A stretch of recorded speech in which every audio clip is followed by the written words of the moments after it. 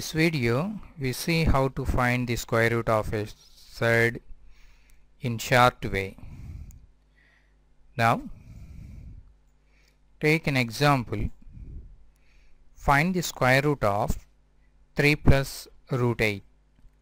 Now, to find the square root of this third, we have a shortcut, that is square root of a plus or minus root b is equal to square root of a plus square root of a square minus b by 2 plus or minus square root of a minus square root of a square minus b divided by 2.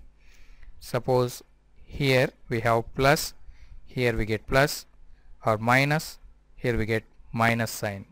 Now, in our problem, here we have to find the square root of 3 plus root 8, that is square root of 3 plus root 8. Comparing here a equals to 3 and b equals to 8. Here we have plus sign, so just taking plus sign here and using the corresponding values in this formula, we get square root of 3 plus root 8 is equal to a plus square root of a square minus b, that is 3 plus square root of a square is 3 square 9 minus b is 8 divided by 2. So here we have plus, so taking plus square root of a minus a square minus b, that is a is 3 minus a square is 9 minus b is 8 divided by 2.